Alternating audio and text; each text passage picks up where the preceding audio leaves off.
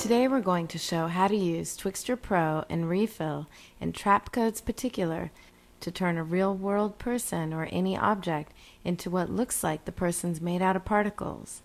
We will be using the motion calculated from the object to throw the particles off the person, which provides more interaction between the person and the particles. This is because the particles aren't just generated from the person, but are thrown from the person in the direction of the motion.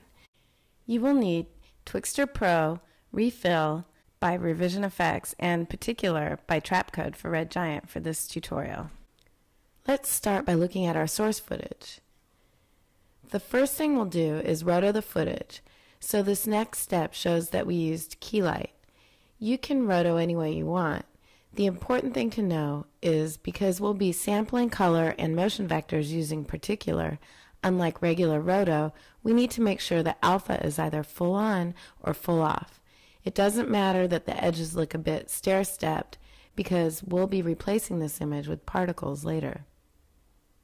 Now we can see that we've added Trapcode Particular to a blue solid, so the particles are being generated from layer, no wind or gravity.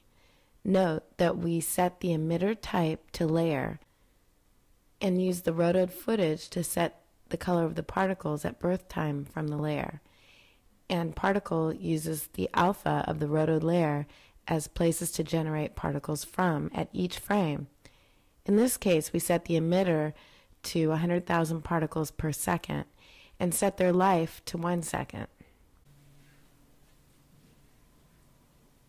Here you can see that the particles have a little life by wind traveling from right to left, a little air resistance, and some gravity. It still isn't looking like the person is made of particles and tossing them, though. We'll get there soon, though. Now we're going to use motion vectors from Motion Vector Create, which is included with Twixtor Pro for After Effects. This will give much more believability that the person is made up of particles and is throwing them from their motion. Once we apply the effect, we set the track frame to next. This will calculate the motion between the current frame and the next, which is what we want. The setting is in the group of controls labeled Track and Output Control. Also, in order to work properly, Motion Vectors Create needs to work in at least a 16-bit After Effects project. So let's make sure to set the project to work in 16 bits in the project settings. Note that Motion Vector Create calculates the motion outside the rotoed area. Also note that the motion vectors will look mostly yellow. This is correct, and rest assured that the motion vectors are encoded in the yellow image. You can read more about our motion vector format if you're interested here. For use in Particular, we're going to want to set the max display setting to 500. Which assumes that there is no motion in the footage that moves more than 500 pixels in either X or Y between any two frames.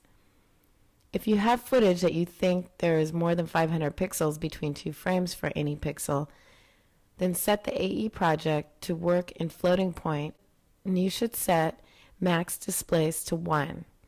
We also set track frame to next because we don't want to calculate motion to the previous frame. We want to calculate motion to the next frame because we want to throw particles in the direction that we're moving.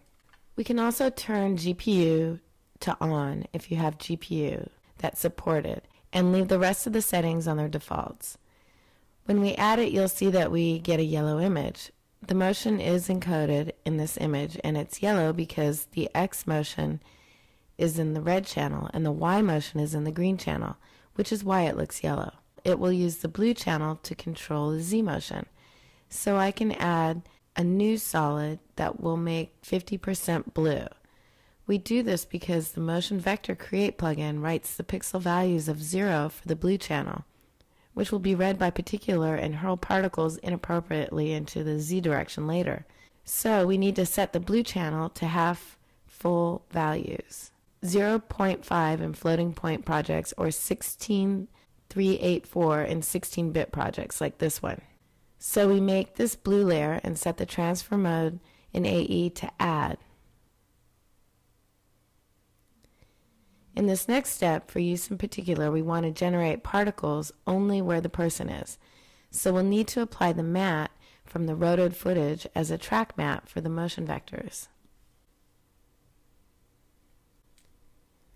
Okay, now we set the emitter type of particle to layer, and the direction setting must be directional.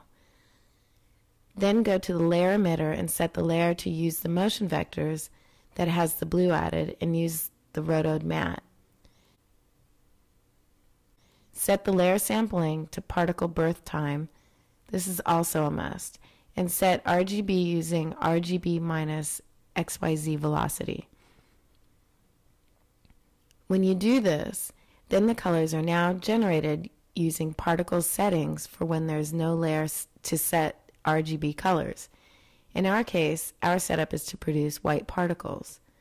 This is because particles can use another layer either for color or for velocity, but not both. There is no setting that you can use a color image for color and a motion vector image for velocity.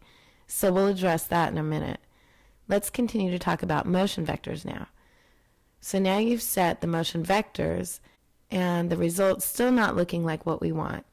Note also that if particulars have a 2-second life or more, that particular has to ask motion vector create to generate all those motion vectors for 2 seconds of images, which can take a while.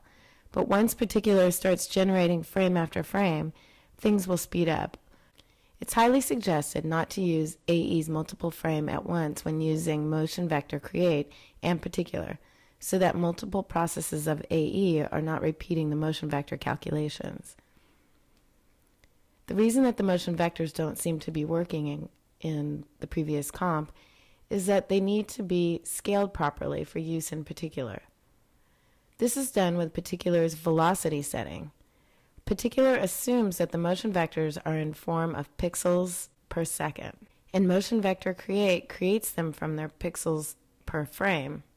Also, motion vector create divides the motion vector amounts by the max display setting used in the plugin. So to use the real velocity, there's an easy formula. Start by setting particular's velocity to the value you used in motion vector create, either 500 for 16-bit projects or 1.0 for floating point projects. And you multiply that times the number of frames per second of your footage. For example, in the case of the 16-bit project, use 500 times 23.976, or about 12,000. If you want particles to come off twice as fast as the underlying object, then you'd use the value 24,000 for this project. Again, the formula max displays times frames per second. Note that the motion is now closer to something we want. We set a bit of air and gravity to the particles in this case too. Now what about color?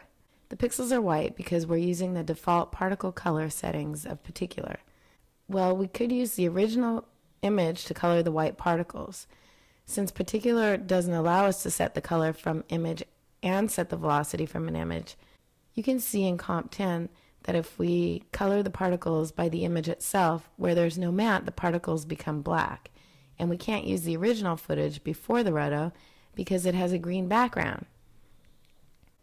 All the pixels that would be outside the mat would become green. So we can approximate the colors outside the person by extending the color outside the rotoed person. We can use another revision effects plugin, Refill Area Fill. By default, it shows you where you tell it to fill by showing red in those areas. As such, change the process mode from Show Holes Over Source to Filled. Next, change the fill method from Nearest Valid to Blended Neighborhood. This gives a nice wash of color extending from the matte edges to the areas of the image where there's no matte. You'll see it flickers a bit, but will work well enough for our particles.